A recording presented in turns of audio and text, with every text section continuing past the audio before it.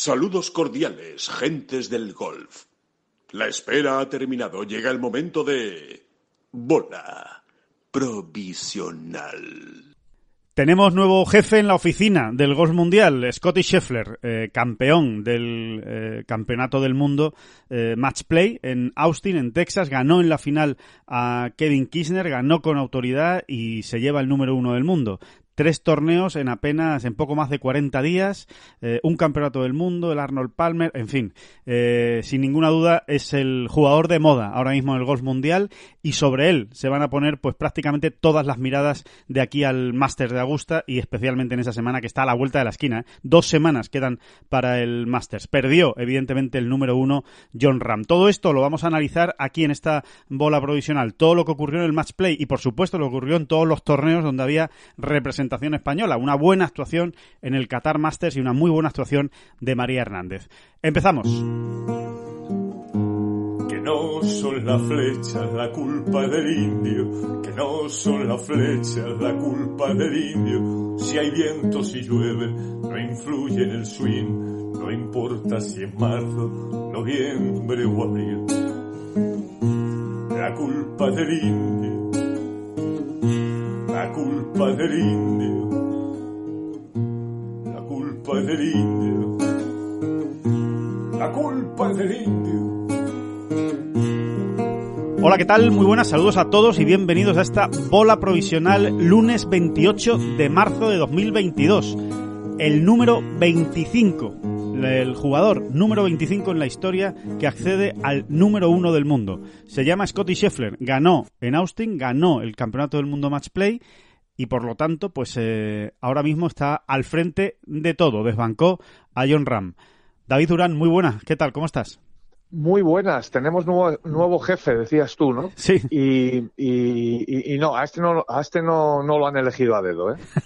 Ya sabes, este no es un asesor, ¿no? No, ocurre en muchas compañías, instituciones, empresas, redacciones de periódico.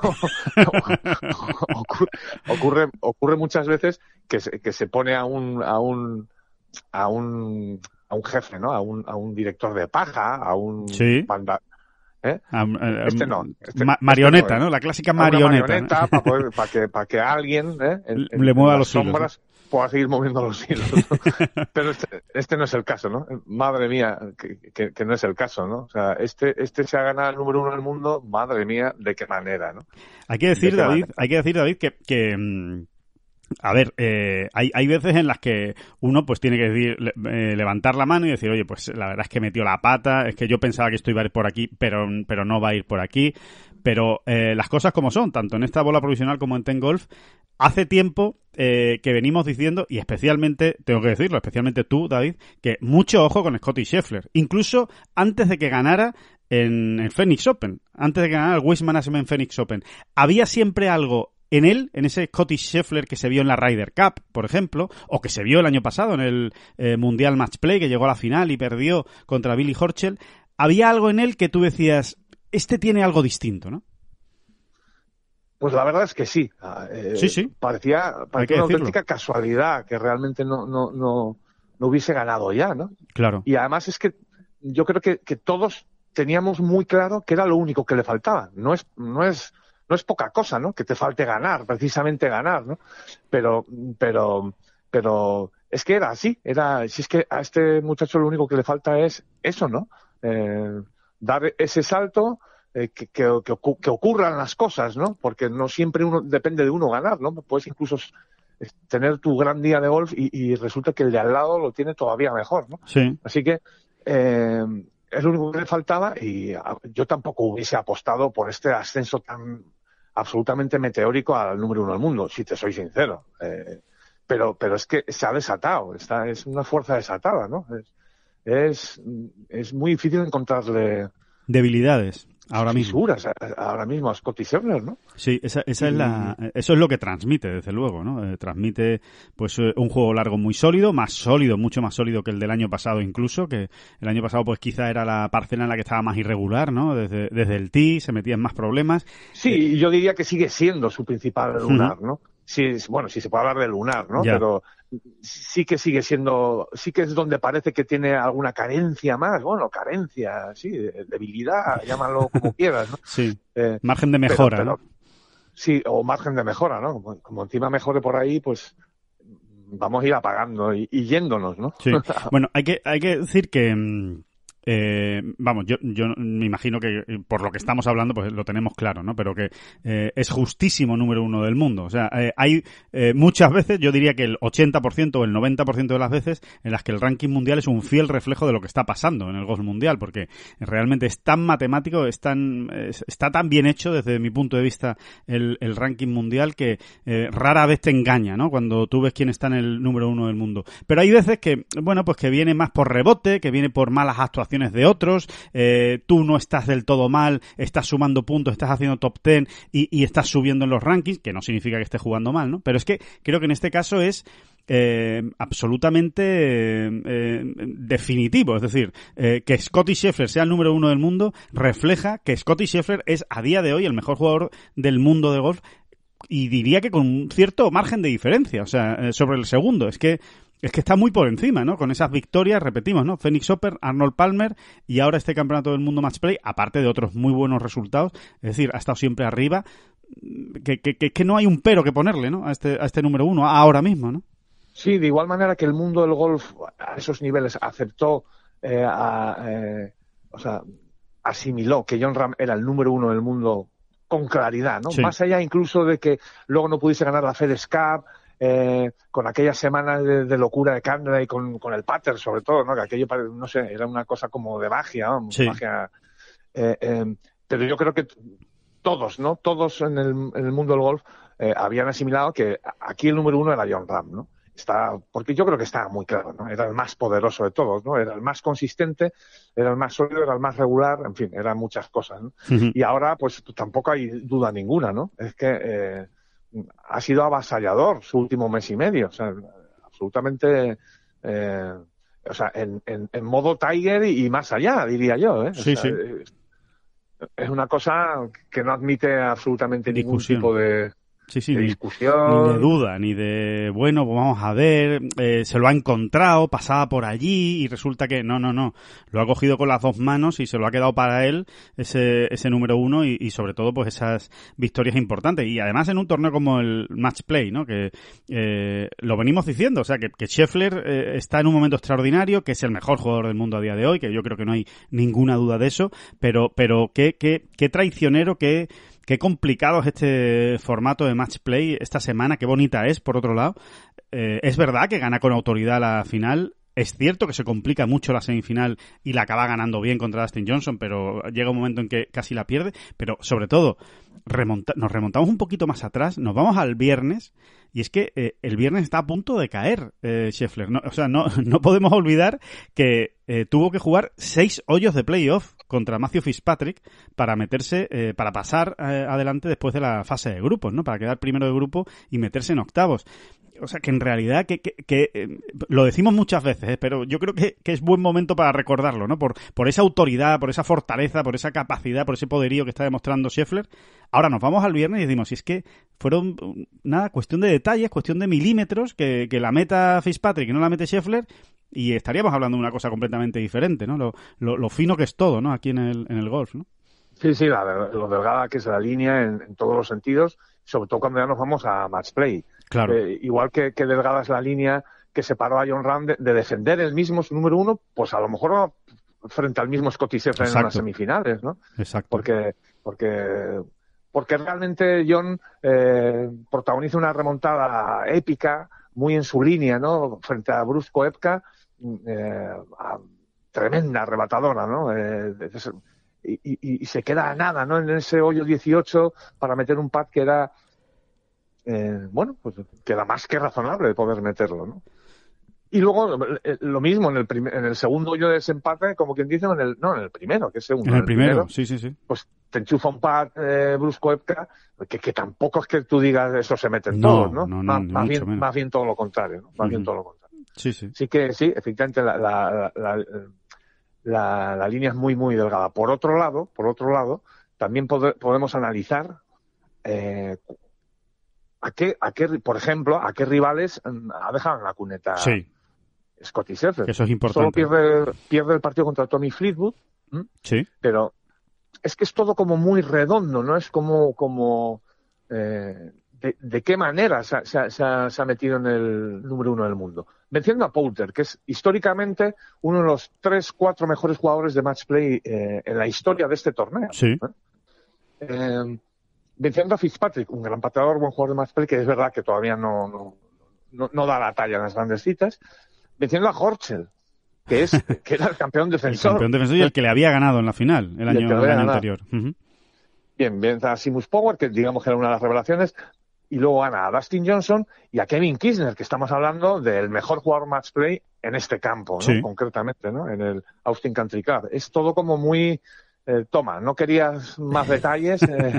Sí, como por si alguien quería arrojar algo de sombra, pues que se le quite de la cabeza, ¿no? O sea, no puede ser una victoria más potente, en realidad, ¿no? No sé cómo llamarla. Sí, redonda, ¿no? Como tú decías, ¿no? Es que realmente lo tiene todo, ¿no? Sí, exactamente, ¿no? Y luego, a partir de aquí, yo creo que es casi obligatorio un análisis desde el punto de vista de Jon Rahm, ¿no? Y en lo que más nos toca a nosotros, ¿no? Sí, si te parece, David, ahora vamos con ese análisis, pero por terminar simplemente con Scheffler, y acabamos por tratar de dibujar una pequeña silueta, ¿no? de quién es Scheffler, para el que no lo conozca mucho, no lo haya visto mucho, o no tenga muy claro quién es. A bote pronto, a priori, hay que decir que no es alguien que fugazmente esté pasando por el número 1 del mundo. Al menos no lo parece. Esto da muchas vueltas, tiene 25 años, es muy joven, Scheffler, pueden pasar muchas cosas, pero desde luego es un jugador que realmente lo tiene todo, porque a todo lo que hemos dicho del juego, que lo tiene, ese pad que es demoledor, ¿no? La cantidad de pads que mete de media y larga distancia, los hierros, que decir, los wedges, el juego largo, es la cabeza que tiene, ¿no? Es un jugador que está especialmente preparado, es un jugador muy formado, que su familia se ha preocupado muchísimo de que haya completado todos los estudios, de que se haya formado como, pues, en todos los sentidos, ¿no? Desde el punto de vista intelectual, desde el punto de vista de la educación, desde el punto de vista, por supuesto, deportivo, que es un jugador que tiene la cabeza muy bien amueblada, y que vamos a ver cómo digiere lo del número 1 del mundo, pero que no parece que... O sea, parece el prototipo de jugador que puede estar muchísimo tiempo ahí, ¿no? Sí, pero además tú puedes tener una gran formación en todos los sentidos y luego no poder o no saber competir bien, claro, pues, en una actividad deportiva, ¿eh? O sea, es que... No, aquí se da todo, se junta todo. A mí hay una cosa que me impresiona de él. Y es la capacidad que tiene de resetear, o sea, de desdramatizar. Es que es un tío que verdaderamente ves que en el campo se toma el deporte del golf como lo que es al final, ¿no? Pero que es lo más difícil de interpretar a veces, ¿no? Porque luego hay tantas cosas en juego, estás tan expuesto, ¿no? Claro. Horas de televisión, jugando ante los mejores, en fin. Y este tipo realmente lo ves, lo intuías perfectamente y luego lo hemos podido comprobar in situ, ¿no? Allí en Bay Hill, por ejemplo, sí. Que son que siempre aporta, siempre aporta a ver a alguien, pues por ejemplo, atendiendo a los medios, ¿no? Sí. Es su tono, su manera de hablar, sí, de interpretar las cosas, de asimilarlas, lo estás viendo muchísimo mejor allí in situ, ¿no? Estás viendo sus gestos, claro, estás viendo sus maneras, lo estás viendo todo, ¿no? Uh-huh. Lo estás viendo todo, ¿no? Y en ese sentido es impresionante, o sea, la manera que tiene, incluso en el propio campo, ¿no? O sea, mientras están sucediendo las cosas... da la sensación, David, de que sufre menos que los demás, ¿no? O menos que la media, Esa es la sensación que da, a las buenas y a las malas, sí. Porque de alguna manera también hay cierto estrés cuando uno viene haciendo verdes, ¿no? O sea, y es un tipo que... Muy estable, ¿no? Lo toma todo con naturalidad, o sea, se va fuera de límites y dice, bueno, pues pego otra, ¿no? Pego otra. El gesto, sí, el gesto que él te está mostrando es el de alguien. Bueno, pues sí, pues podía ocurrir, claro. ¿Cómo no va a poder ocurrir, no? Que yo me vaya fuera de límites en un momento dado, ¿no?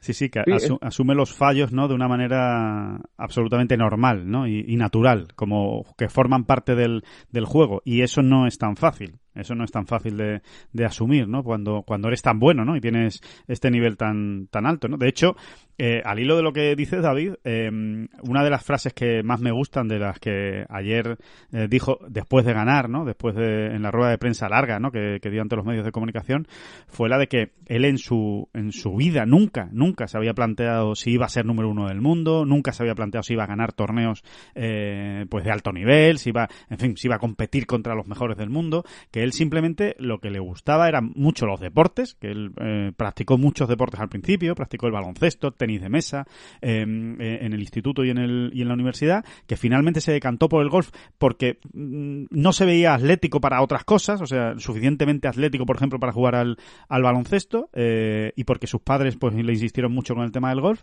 y él viene a decir, dice, y yo es que jamás me he planteado hasta dónde voy a llegar, qué voy a conseguir o qué quiero ser. Yo simplemente es que me encanta el golf, me encanta competir, me encanta este deporte, y lo que quiero es estar el mayor número de años aquí, viviendo de esto y disfrutando de esto, pero no me planteo muchas más cosas. Y parece una tontería, pero esa simpleza en el análisis al final te lleva al éxito muchas veces, ¿no? Sí, y ahora viene otro momento, ¿no? Ahora Exacto. está en otra dimensión, es evidente. Y a partir de aquí, todo lo que digamos es aventurarnos, ¿no? Porque claro, nunca sabes exactamente cómo. Pero es verdad que lo que uno ha visto, lo que puedes intuir, tal, es que alguien como Scottie Scheffler, tal y como es él, puede asimilar mejor pues todo este éxito que otro tipo de personas, ¿no? Encajarlo con la misma naturalidad que encaja un eagle o que encaja un doble bogey, ¿no? Sí. Pues encajar el número 1, sí. Pero ahora habrá que verlo, porque además la primera vez que va a poner en defensa su número 1, por ejemplo, es en un grande, ¿no? Claro. Palabras mayores, ¿no? Prueba de fuego, ¿no? Prueba de fuego de a ver cómo lidia con toda esa atención, ¿no? Hay una cosa que me llamó mucho la atención ayer, y es que, y además le preguntan por eso también después de ganar, y es que después de las semifinales, después de eliminar a Dustin Johnson, no pasaron por rueda de prensa, evidentemente, porque después tenían la final, porque había muy poco tiempo, pero sí a todos los jugadores, a pie de campo, le hicieron una rápida entrevista, ¿no? Con 2 preguntas, pues hablaron Dustin Johnson, habló Kevin Kisner, habló Corey Conners, y Scottie Scheffler decidió no hablar. Además se lo dijo a los periodistas. Dice, mira, prefiero no hablar, hablo después cuando acabe la final, pero entre la semifinal y la final prefiero no hablar. Y ayer da una respuesta muy larga Scottie Scheffler sobre eso, porque le preguntan, oye, mira, que no es que te lo tengamos en cuenta, le dijo el periodista. Además se lo dijo con un sentido del humor y se lo dijo de verdad. Oye, que no es que lo tengamos en cuenta, tú puedes hablar o no puedes hablar, pero que por qué lo has hecho. O sea, si responde a algo concreto. Y Scheffler lo explica, ¿no? Dice, bueno, me vais a perdonar, no quería quedar mal con vosotros, pero sabía que en ese momento, sabía lo que me ibas a preguntar en ese momento, sabía que me ibas a preguntar por lo que me ibais a preguntar, y no quería precisamente pues pensar en eso, ni tener que responder pues a cuestiones del número 1 del mundo, de que puedes tal, de que puedes llegar a no sé qué, que de que si ganas, él no quería ponerse en el si ganas, sino concentrarse simplemente en jugar la final. Dice, y después, gane o pierda, pues ya vengo aquí y respondo a todas las preguntas que me quieran hacer, ¿no? O sea que incluso desde ahí ha demostrado cierta madurez y personalidad, que no digo yo que sea bueno o que sea correcto precisamente eso, ¿no? El no hablar entre una semifinal y una final, pero que desde luego él lo tenía muy claro y a pesar de sus 25 años demuestra esa madurez para enfrentarse y decirlo claramente, ¿no? A la prensa, ¿no? Sí, que el resultado fue bueno. Él escogió esa estrategia. Claro. Mira, no quiero complicarme la vida distrayéndome en estos temas y no me cabe duda de que si me preguntan, me van a preguntar sobre eso y no quiero distraerme, ¿no? Claro. Y como el resultado fue bueno, pues tienes que decir, mira, es que eligió bien una vez más. Acertó, efectivamente. Y ahora vamos a lo que tú decías, ¿no? Que yo creo que quizás es a lo que más les interesa, ¿no? A los oyentes de esta bola provisional y al aficionado español, ¿no? En general. ¿Cómo puede afectar esta pérdida del número 1 a Jon Rahm? ¿Lo asumimos como, no sé, como una decepción, como con pena, no se queda con 43 semanas de momento como número 1 del mundo, o incluso se puede sacar una lectura positiva, David? Yo la saco rápidamente y creo que Jon también, Uh-huh. Si algo ha repetido Jon en estos meses ha sido que el número 1 es consecuencia del buen juego. Cierto. Y que es mejor no ir más allá, o sea, no estar haciendo cuentas o cábalas de qué tengo que hacer para para mantenerme ahí arriba, sino más bien qué tengo que hacer para jugar bien al golf, ¿no? Claro. Bueno, entonces, en ese sentido, no hay pocos números unos más justos que Scottie Scheffler hay, ¿no? O sea, realmente ha sido consecuencia del juego, los resultados y el juego, sin más, ¿no? Y luego, yendo un pasito más allá, sí. Yo creo que a Jon le va a venir hasta bien, fíjate lo que te digo, ¿eh? Sí, ¿no? Le va a venir hasta bien. Sí, yo creo que hay algo muy emocionante en la carrera de Jon Rahm, ¿no? Aparte que es un superdotado para el golf, es obvio, ¿no? Ahí está toda su trayectoria, la mentalidad que tiene, sus capacidades técnicas, ¿no? Sí. Propias, puras y duras del golf, ¿no? Digamos. Pero aparte, esa cabeza, en fin, nos hemos hartado, ¿no? De describir a Jon Rahm, ¿no? Pero al margen de eso, es un jugador con... A mí me parece un jugador muy emocionante porque tampoco es tan difícil intuir o descubrir sus flancos débiles, ¿no? Sí. O sea, quiere decir que Jon Rahm no es un Tiger Woods, igual que Rafa Nadal no es un Roger Federer, ¿no? Sí. Y creo que también es eso lo que nos ha emocionado de Rafa Nadal, ¿no? O sea, todos veíamos en Rafa Nadal debilidades, pues por ejemplo, al inicio de su carrera, en otras pistas que no fueran tierra batida, ¿no? Sí. Y sin embargo, cómo él fue adaptándose, cómo él fue mejorando, hasta el punto de discutirle pues a Federer en la hierba y a cualquier otro en pista de cemento, sintética, pista rápida, ¿no? Como se suele decir, ¿no? Sí. Todos los problemas que ha tenido, las taras que tenía Rafa, físicas en un momento dado, ¿no? Uh-huh.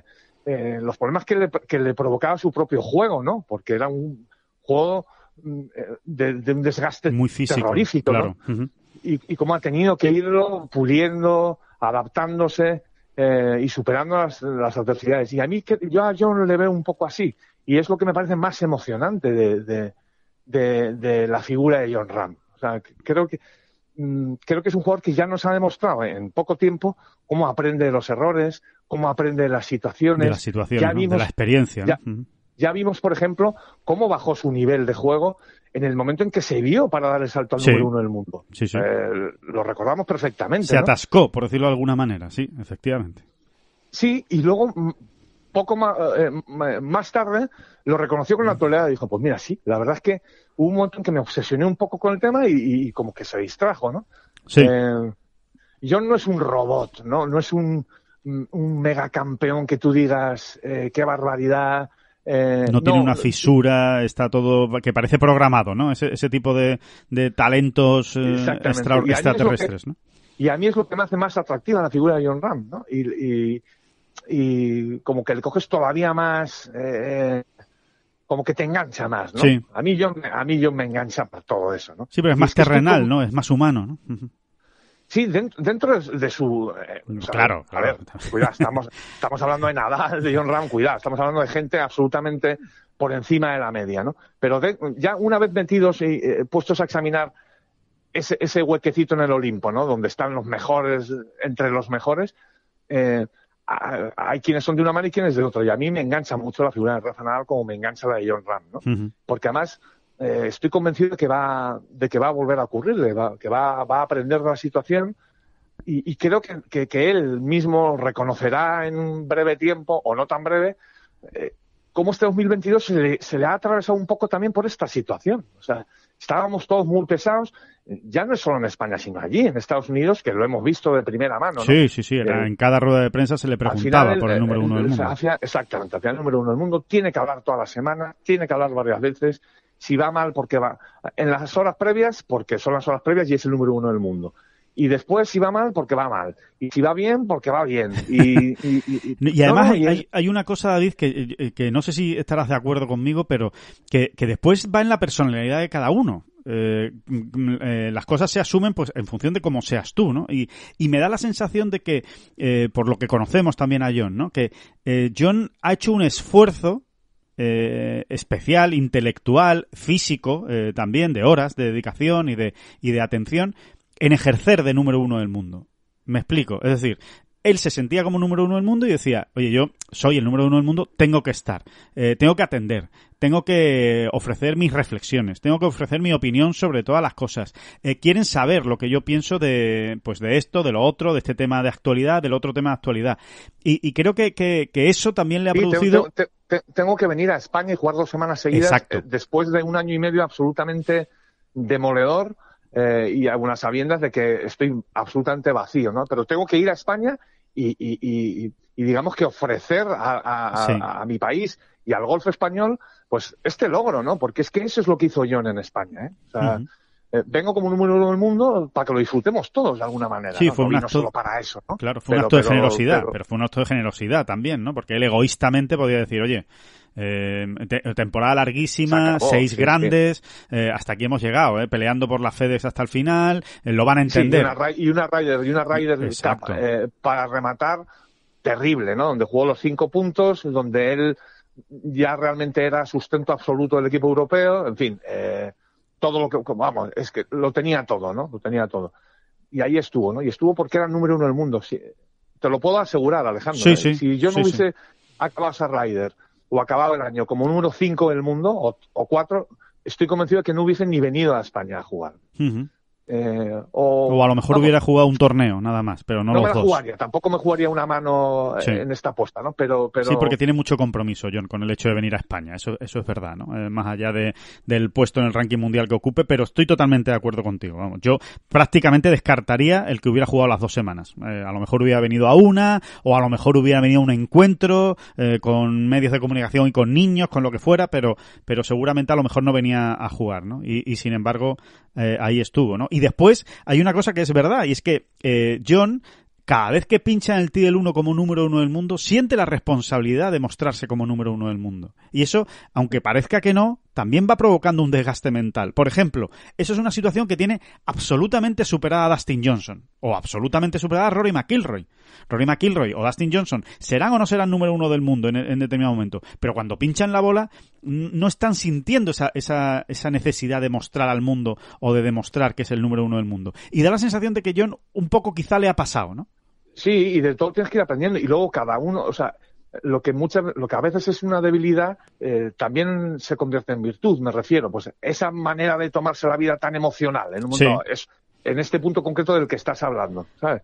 El hecho de pinchar en un tee y decir, sí, soy el número 1 del mundo y quiero demostrarlo hoy también y en cada hoyo. Y en cada hoyo, ¿no? Porque es así además. Casi en cada golpe, ¿no? Casi en cada golpe a veces. Sí. Bueno, pues eso, que en un momento dado puede ser algo que no te venga bien, bueno, pues esa pasión y esa manera de ver la vida y de tomarla, pues también le ayuda en otros momentos, ¿no? Así que, por eso te digo que es muy emocionante la carrera de tipos como Jon Rahm, ¿no? Que van aprendiendo, que los vas viendo cómo se van adaptando al medio, Claro, es todo desde el principio, ¿no? ¿Cómo le pasó por encima, cómo le pasó por encima aquella Ryder Cup de 2018, los primeros días, y cómo reacciona el día de Tiger. Es que a mí Jon se me hace más grande por todo esto. ¿Qué quieres que te diga? Me resulta más emocionante, entretenido, interesante. Analizar y escribir o comentar todo lo que tenga que ver con alguien como Jon Rahm por todo esto, ¿no? Mucho más que sobre otros, ¿no?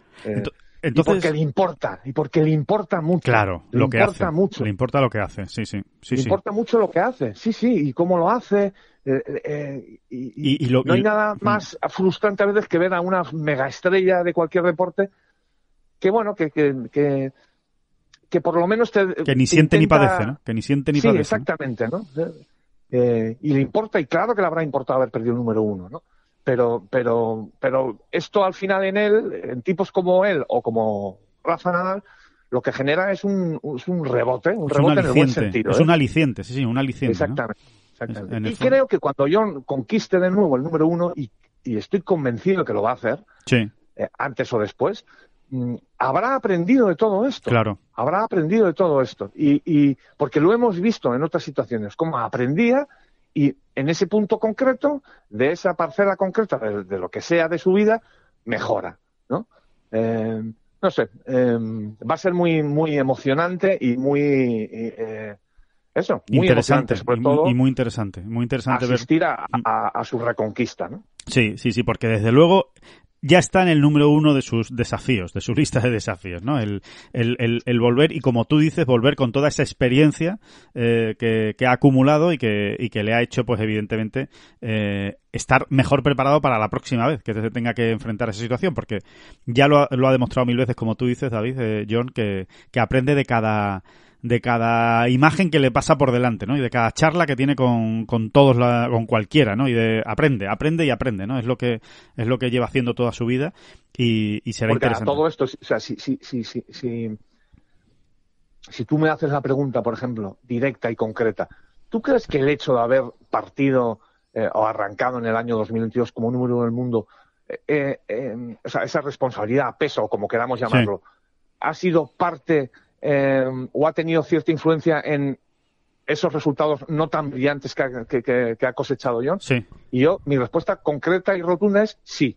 Uh-huh. Yo creo que el peso del trono mundial ha influido. No digo que sea lo único, ni mucho menos, ¿no? Yo estoy convencido de que hay parcelas técnicas que está trabajando por aquí y por allá y ya hemos hablado mucho de ello, ¿no? Pues el tema del pater, el tema tal. Pero es que al final quizá todo revierte en lo mismo, ¿no? O sea, si no estás del todo cómodo o si estás con unas sensaciones un poco que no terminas de amarrar, ¿no? O de controlar, pues te puede afectar al juego, ¿no? Sí.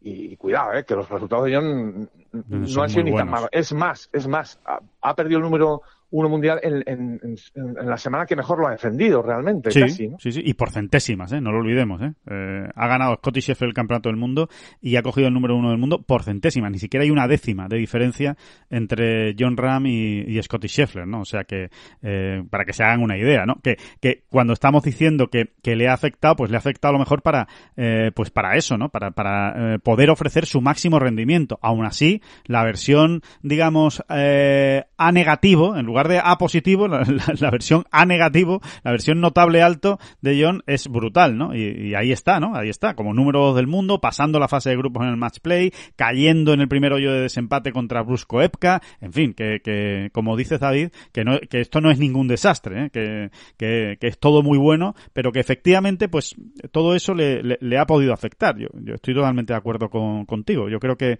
en cierto modo lo ha tenido, aunque sea en el subconsciente. Seguramente no lo tenía ni en la primera parte de la cabeza, pero en el subconsciente sí, y te va afectando, ¿no? Yo creo que sí, por todo eso, por la responsabilidad que él se toma, ¿no? Exacto. Bueno, pues esto que hemos comentado en los últimos minutos, ¿no? Sí, que él realmente quiere demostrar que es el número 1 del mundo, le molesta cuando piensa que no ha sucedido así. Exacto. No está tranquilo, en fin. Sí, no está tranquilo cuando él ve que está número 1 del mundo, pero que hay otros jugadores alrededor que lo están haciendo mejor que él, ¿no? Es como diciendo, no puede ser, si yo estoy aquí tengo que ser el mejor, ¿no? Y porque tiene esa responsabilidad, ¿no? Y ese tomarse de esa manera la competición, ¿no? Y su deporte. Esa es la realidad y por otro lado, pues, es muy bonito, como tú decías, ¿no? En Jon. En definitiva, nos alegramos de que no llegue como número 1 del mundo al Masters, ¿no?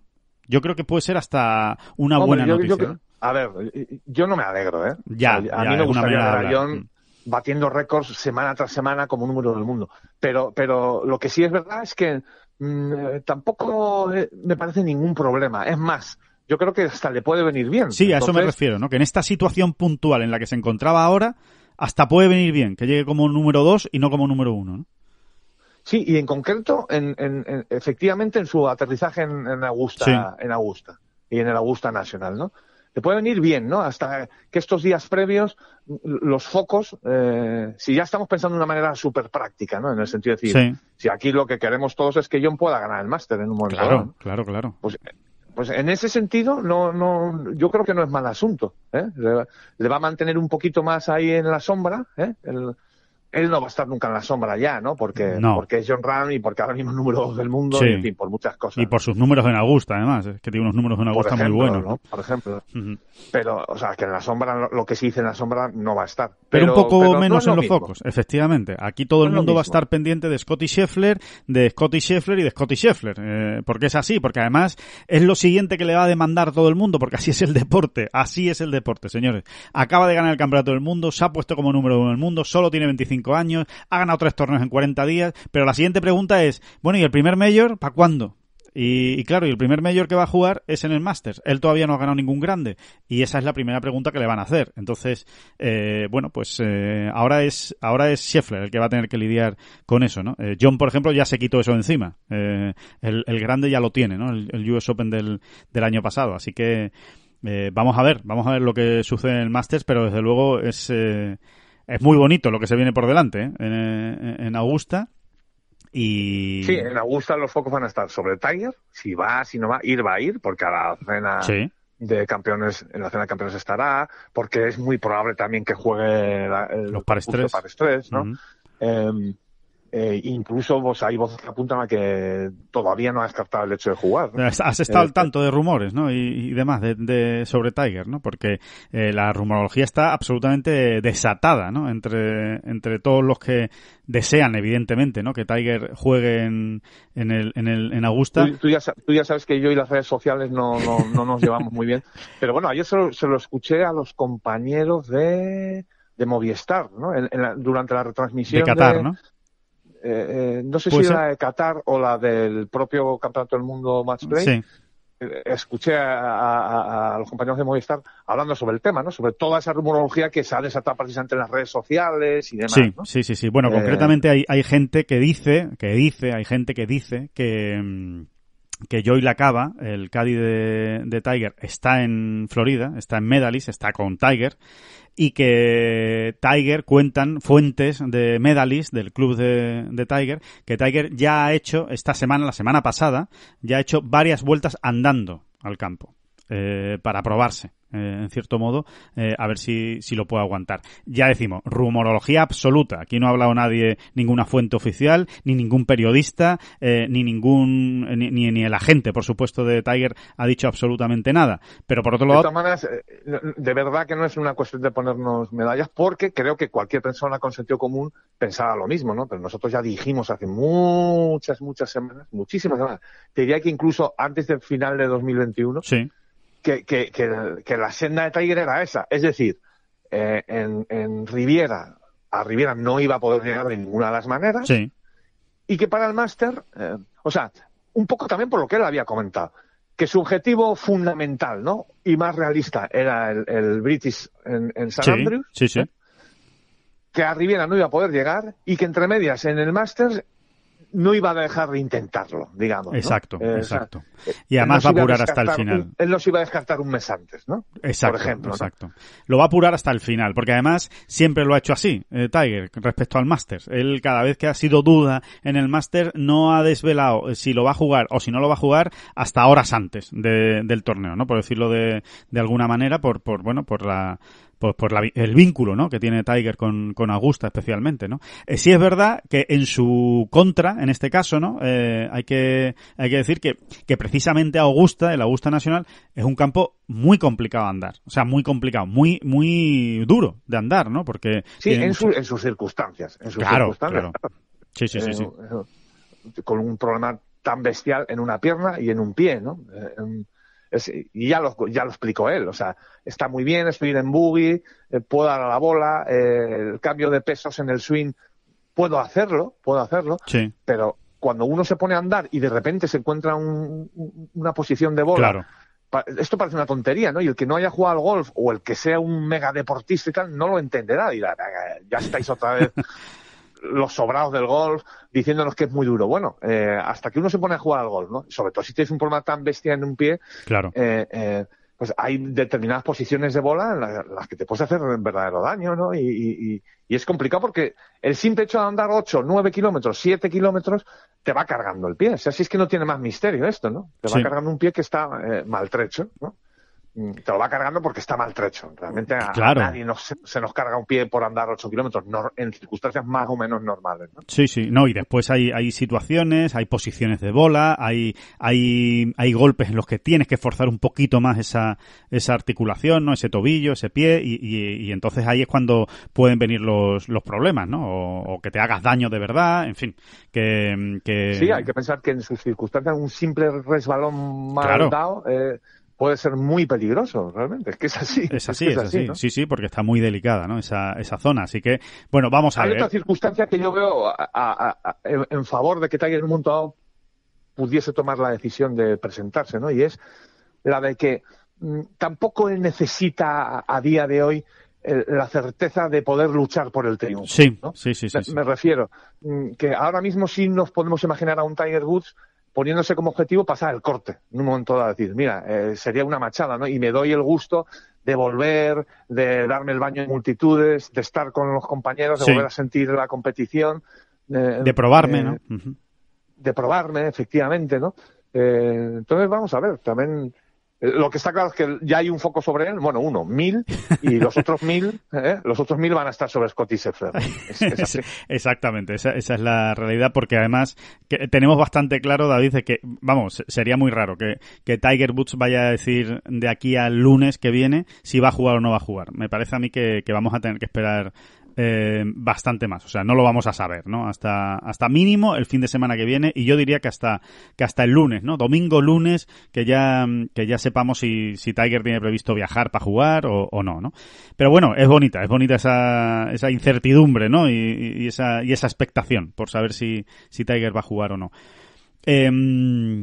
Bueno, eso en cuanto al match play, eso en cuanto al campeonato del mundo, que bueno, pues que ha sido todo lo que hemos tenido este fin de semana, lo más importante, ¿no? Sin lugar a dudas, y ese ranking mundial.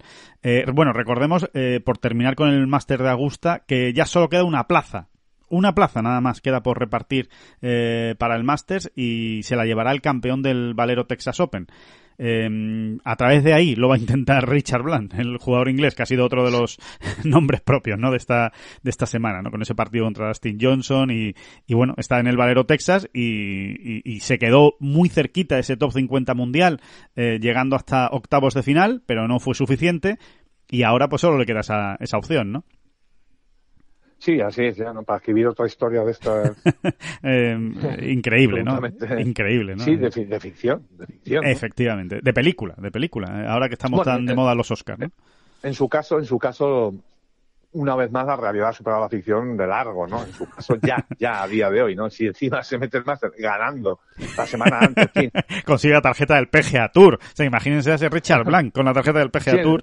En el fondo sería un marrón para él. ¿Y yo ahora qué hago con la tarjeta del PGA Tour? Pues si yo estaba muy tranquilo jugando mi British Masters, mi Qatar, y ahora ¿qué hago yo? Ahora yo ¿qué hago? ¿Me busco una casa en Florida? Esto ¿cómo se come? Que tengo 48 años, o sea, ¿cómo me arreglo esto, no?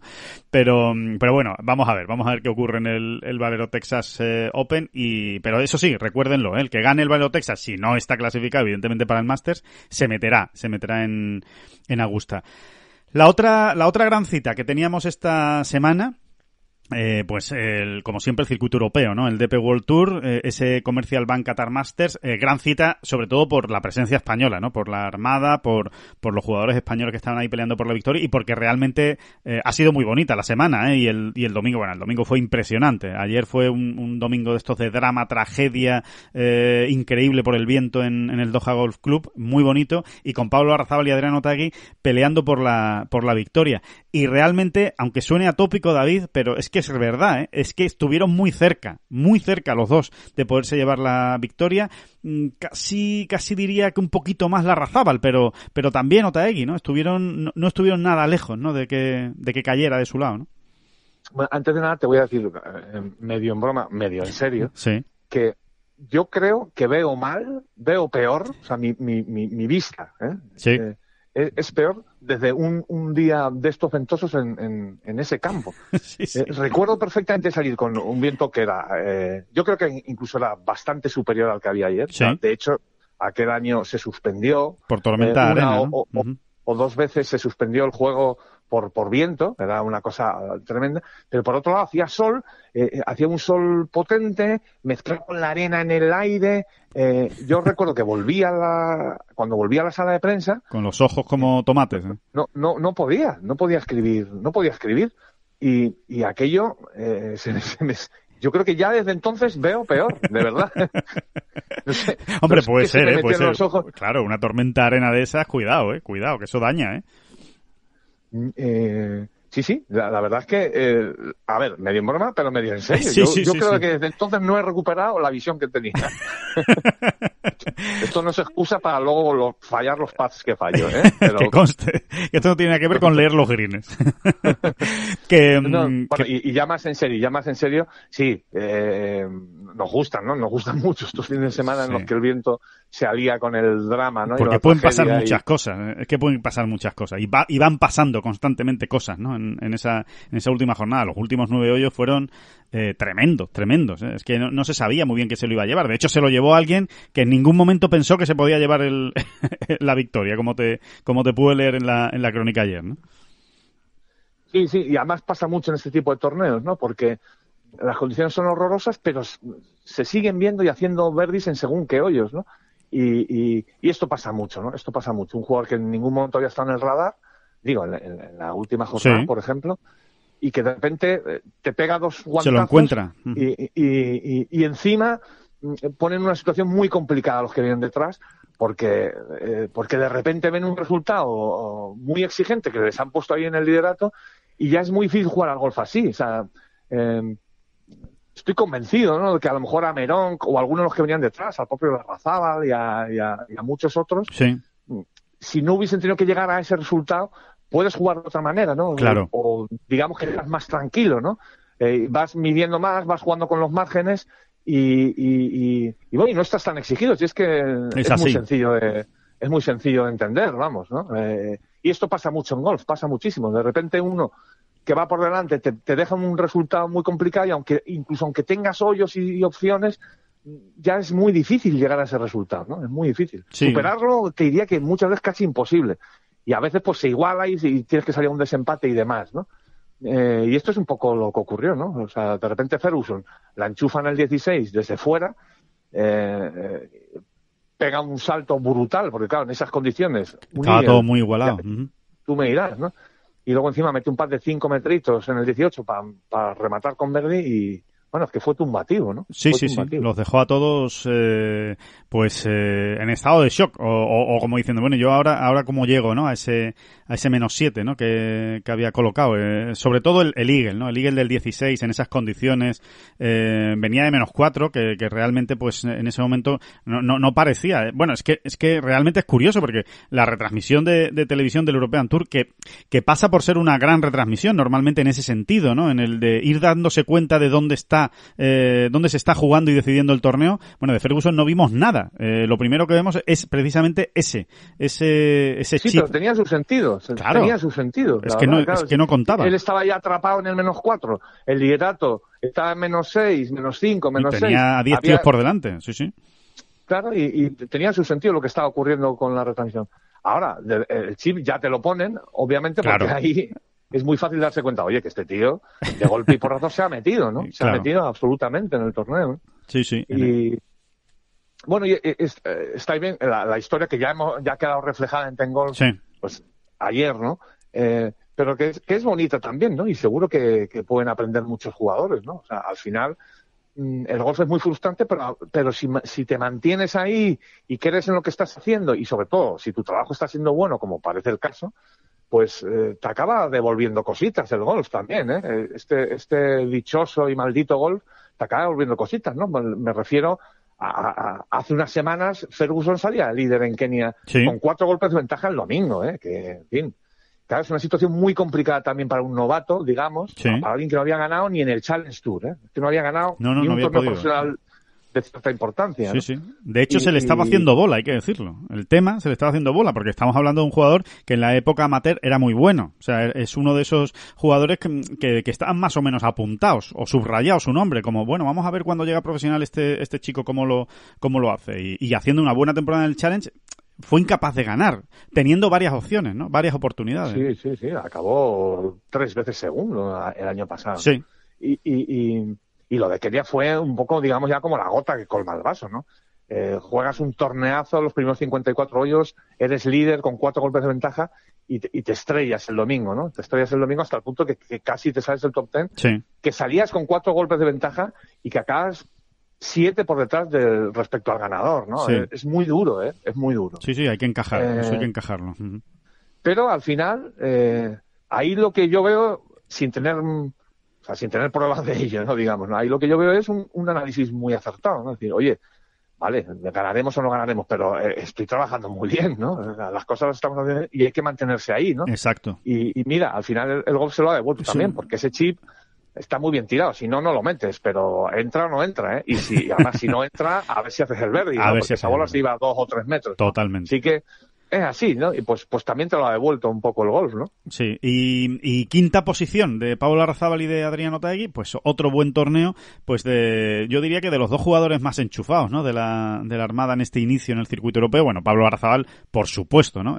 Está enchufadísimo, vaya inicio de temporada del jugador de Barcelona, y bueno, y Otaegui bien, Otaegui en su línea, haciendo sus números, haciendo buenos torneos, y sumando y recolectando, ¿no? Que es la absoluta especialidad de Otaegui, ¿no? De semana a semana, todas las semanas son importantes y todas las vueltas son importantes. En el caso de Larrazábal, para mí el dato es que se ha colocado el 109 del mundo, y estar el 109 del mundo significa que ya estás en el radar del PGA Championship, ya estás en el radar de poder meterte en el segundo grande de la temporada en mayo. De hecho, lo normal es que se lo acabe jugando Pablo en España, en los dos torneos, el de Tarragona, pues fíjate, ¿no? Y el del PGA Cataluña, ¿no? En su casa. Pues fíjate qué oportunidad, ¿no? Esperemos que él tenga la suficiente templanza de tomárselo de verlo con distancia, ¿no? Es decir, es un objetivo bonito, pero que no se vuelva loco, ¿no? Porque entonces le va a costar. Le va a costar más. Y sí. Esto es así.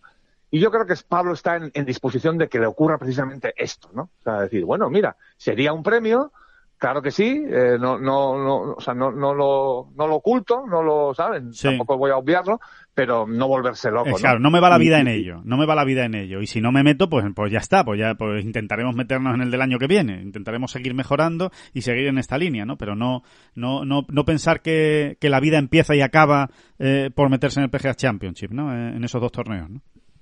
Sí, efectivamente, ¿no? Y como tú dices, ¿no? Es que tiene una oportunidad preciosa, ¿no? Además de eso, de culminar unos meses muy buenos y de llevarse ese premio, ¿no? Y de ir a jugar, pues lo que nos ha contado Pablo a veces, ¿no? Que él a veces cuando ha dado el salto al charco no ha ido convencido, ¿no? Sí. No. Al final no lo tenía claro cuando iba allí a jugar, ¿no? Cuando ha jugado, ¿no? Un buen puñado de majors, Pablo, en Estados Unidos. Sí, y campeonatos del mundo. Y exactamente, y campeonatos del mundo. De ir tendría ahí esa oportunidad, ¿no? De rectificar, ¿no? El modo en que tuvo de preparar aquellos torneos, ¿no? De ir más convencido, ¿no? De ir más convencido de su capacidad, ¿no? Y vamos, en ese sentido sí, y de exprimir su juego, o sea, claro. En el campo que sea, él mejor lo va a hacer es exprimiendo sus virtudes, ¿no?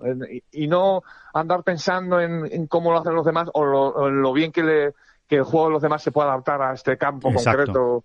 Tan largo, tan lo que sea, ¿no? Sí, totalmente, sí. Y de hecho, en ese sentido, Richard Bland tiene que ser un ejemplo para todos, que ahí está, ¿no? Que se puede hacer con tu golf y con tu juego.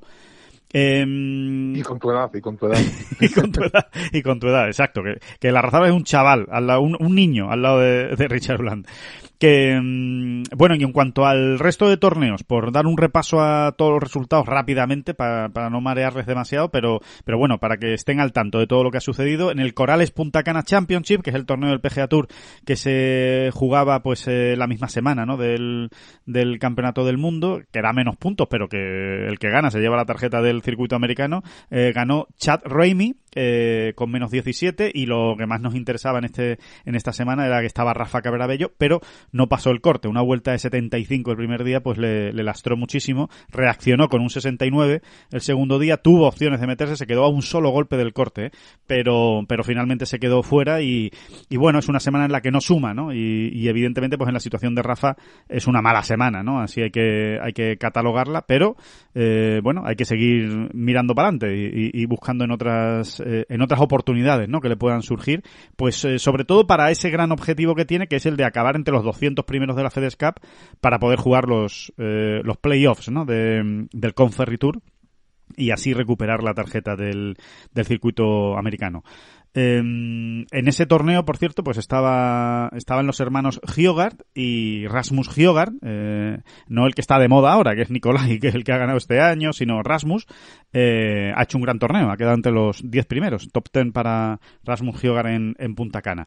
Y juega esta semana en Texas. El Valero. Rasmus. Ajá, pues tendrá la oportunidad de meterse en el Masters también, evidentemente, ganando en el Valero Texas.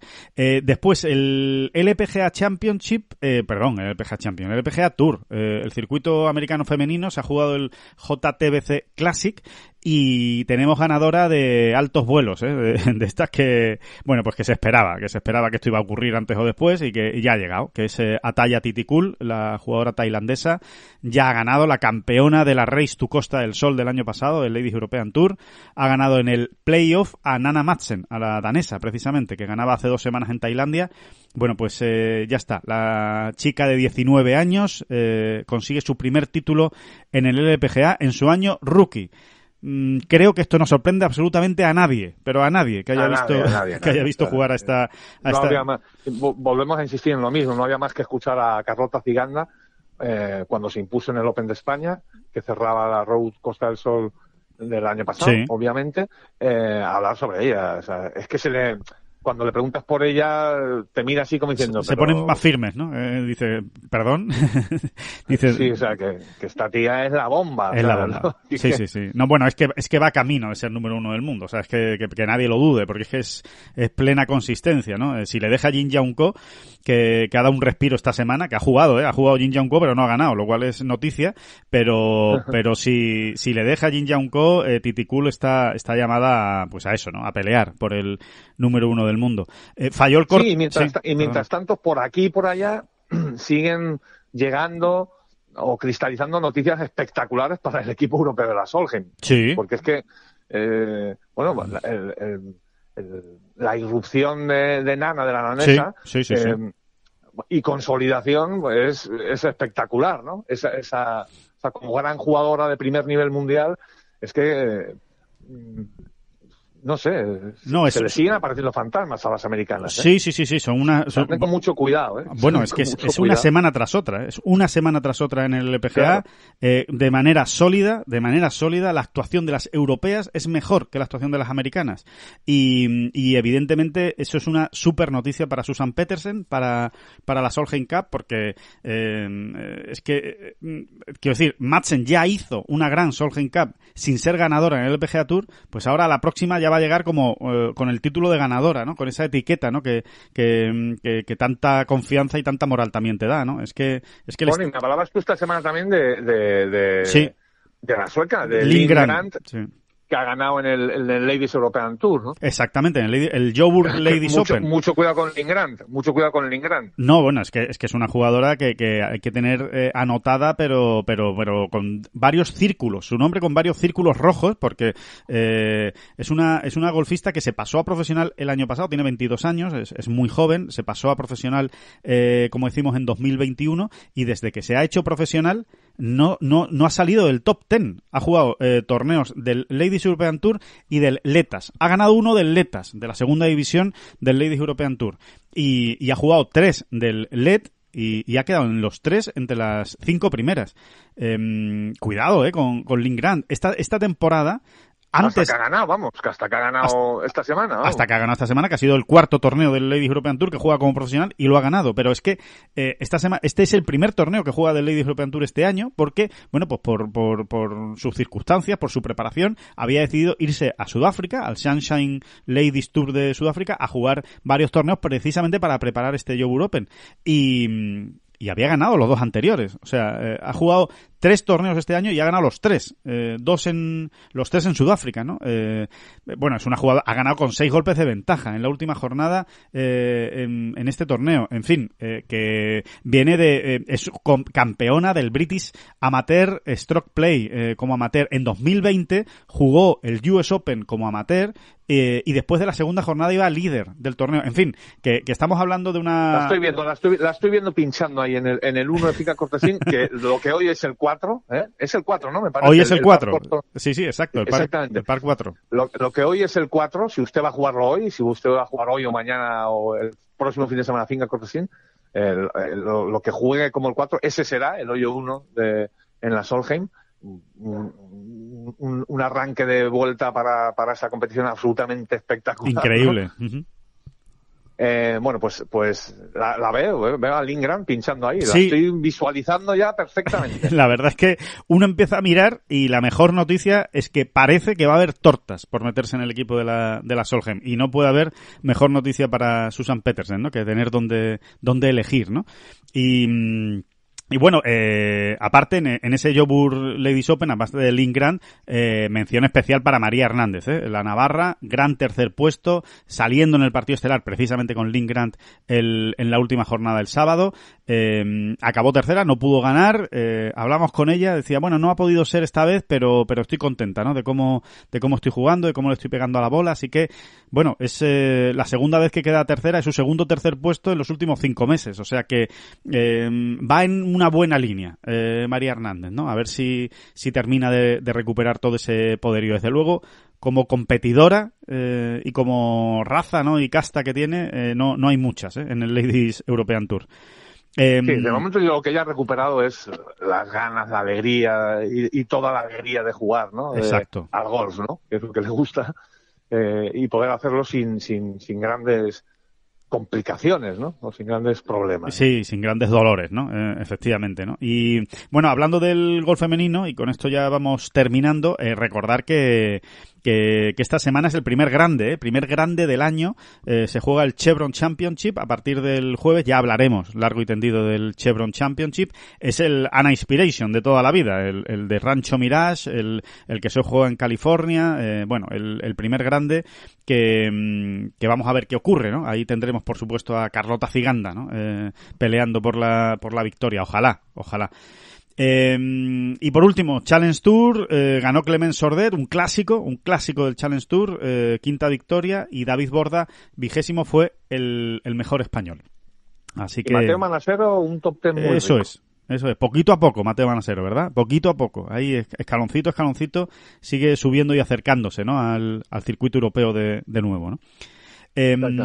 David, para acabar, simplemente por comentar una noticia de esta semana que yo creo que era interesante y todavía no lo habíamos tratado en esta bola provisional, que tiene que ver con la Superliga, con esa serie de torneos que han creado para este verano y que empieza en junio en Londres, con esa primera cita. Ya han mandado, ¿no? El Leaf, en este caso, la empresa Leaf Golf, ha mandado ya a muchos jugadores la invitación para formar parte de estos torneos. Es decir, le han abierto las puertas del torneo y decir, oye, decidme si queréis jugar y os apuntáis aquí en esta lista todos aquellos que quieran jugar. Y a partir de esa lista, pues van a sacar las 48 invitaciones definitivas para ese torneo de Londres. Para mí, lo más interesante es que eliminan la obligación de jugar nada más. Es decir, señores, señor Dustin Johnson, señor Bryson DeChambeau, señor Bruce Koepka, me da igual, ¿no? El nombre que ustedes quieran, Paul Casey, venga usted a jugar en Londres, que no hace falta que juegue ninguno más, pero venga usted a Londres. Exacto, o sea, dicho de otra manera, siempre hemos estado hablando, y así era efectivamente, como el invento saudí se basaba en contratos por años con determinados jugadores que se comprometían a jugar X años, lo que tú les dijeras, ¿no? Lo que le dijera su patrón, digamos, ¿no? Sí. Bueno, pues eso de momento lo dejan aparcado, porque lo que quieren es sacar adelante torneos notables, digamos, sí, con buenos jugadores este año, ¿no? O sea, digamos que se está improvisando un poco, entre comillas. Sí, es como un periodo de prueba, ¿no? Es un periodo de prueba en el que lo que queremos es mostrar al mundo la capacidad que tenemos de hacer torneazos por 20 millones de euros de dólares, y que sabemos que si esto sale adelante va a llamar la atención de muchos jugadores, ¿no? Y los vamos a poder convencer, ¿no? Exactamente. Esa es un poco su nueva guerra de guerrillas, ¿no? Hemos aparcado el tema de los grandes contratos, etcétera, y ahora vamos a intentar convencer a jugadores vamos a intentar cerrar fields para cada torneo, ¿no? Y en cada torneo será una batalla, ¿no? Bueno, pues eso es lo que van a hacer, ¿no? Claro. Así que en ese caso me imagino que tratarán de repartir fuerzas, ¿no? Porque en un momento dado a lo mejor el PGA Tour puede decir, bueno, que vayan a jugar un torneo, tampoco voy a poner el grito en el cielo, ni les voy a prohibir, ni les voy a sancionar. Si quieren ir a jugar un torneo, que jueguen.